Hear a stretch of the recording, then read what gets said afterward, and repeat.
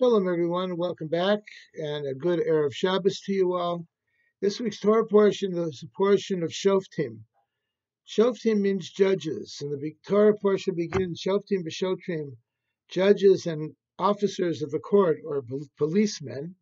Titen lecha, you shall place b'chol sharecha in all of your gates, asher Hashem Elokecha nosen lecha, that God gives you, lishvatecha, to all of your tribes, B'shavtu es ha'am, and judge the people, mishpat tzedek, with righteous judgment, with good judgment, with truthful judgment.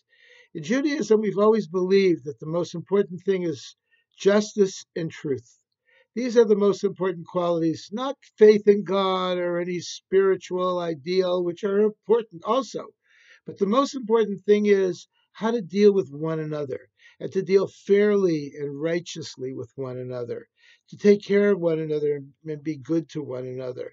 And indeed, this is really the theme of this parsha, and this is also the theme of the month of Elul, which we are now in, which is the month before Rosh Hashanah. How important it is that we should act properly to each other.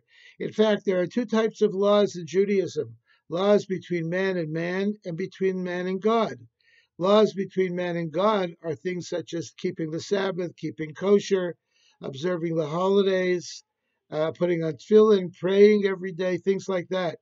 Laws between man and man are the so-called civil laws, to do justly with each other and not to rob, not to steal, not to kill each other, to act properly with each other. And the rabbis ask a question: what laws are the most important?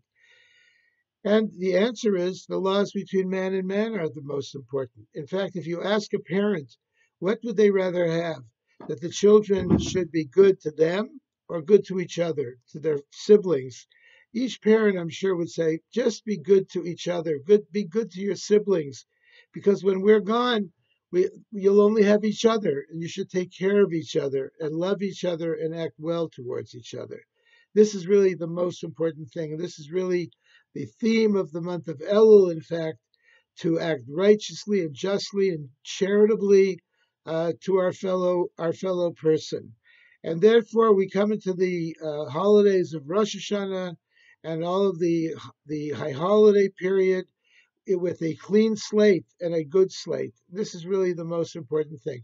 Judaism is a religion not so much of faith, but of actions and of good deeds. And for us, actions, as they say, speak louder than words. The most important thing in Judaism is to act well with each other. And I'd like to wish everyone a ksivach simatova. May you be written and inscribed for a good year, for a good judgment for this coming year. Let us take advantage of this time period before Rosh Hashanah to make up with those people that we have hurt and call them up and apologize or say, listen, let's get together over a cup of coffee and let's settle all of our disagreements and our grievances with each other. And certainly by doing that, God will give us a very, very good and a well-deserved new year. Candlelighting tonight is at 7:08 in San Diego. We'll be davening mincha a little bit earlier at 7 o'clock. We're trying to get it a little earlier to accommodate people who have children, want to have a dinner together with their children, not too late. It's getting earlier. We've just sent out a major mailing to everyone, to all of you. You should have received it by now or by Monday. And in the mailing will be a card that you should fill out with membership information. If you have already paid your membership dues, that's great, or arranged to pay part of them even, that's fine. Just say that on the card and tell us how many admission tickets you need. We're going to be issuing admission tickets this year for the holiday because we are limited in terms of space and we want to make sure that everybody is safe. So everyone should have an admission card, and this way we'll be able to regulate what's going on in the services. We will be observing social distancing on the high holiday period. Masks will be required. We will provide masks for you if you don't have any. And children under the age of 10 are not welcome to come, only over 10, and only providing they will stay together with their parents. only if they're staying with their parents, not running around, children over the age of 10. And if you haven't paid your dues yet, please do so. We wish everyone a very happy, healthy New Year, and we'll be with you again on next week. Shalom, Shabbat Shalom.